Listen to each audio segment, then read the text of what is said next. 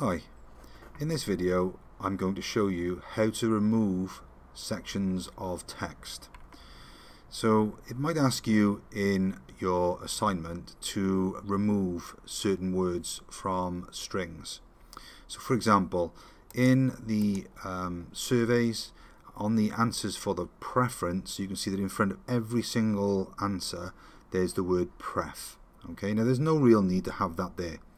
So it may be that you might want to remove that that first word from each entry in the cell. So I'm going to show you how to do that using the equals replace function. Okay, so I'm going to follow the same format as the last few videos. I'm going to insert a column after the column G here, so as I can use my function. So I'm going to right click on column H and I'm going to insert a column. Don't forget, make sure that you select the general format, and this is my preference. I'll call it preference 2. Okay, so we're going to use the equals replace function. This function has a few different parts to it, so you have to watch it very carefully, and I'll explain each section as I go. So I'm going to go equals replace. Don't forget, Excel helps you. It tells you what it wants. So it's asking you to identify the old text. So that is the text that you're going to be working on. So my old text is this one. So I'm going to click it and it'll put the reference of the cell in the function. Okay, comma.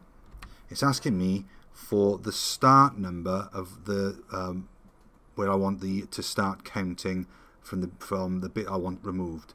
So I want to replace from character 1 because I'm starting from the first letter. So it's going to be 1, comma, and then it's asking me how many characters do I want to remove from that word, okay, or from that string.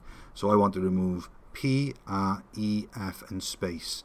So P, R, E, F is 4 characters plus the space is 5. So it's starting at 1 and it's going to remove 5 spaces or 5 characters. Comma. What do I want the new text to be? I want it to be the remainder of what's left from the original text.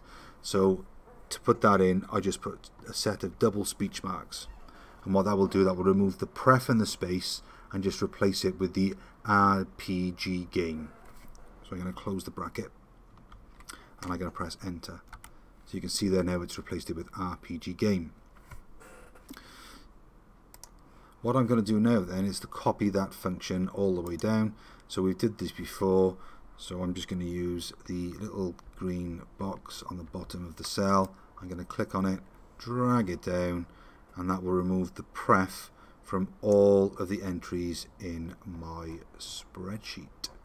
So that's how you use the equals replace function to replace parts of the text entries in a cell.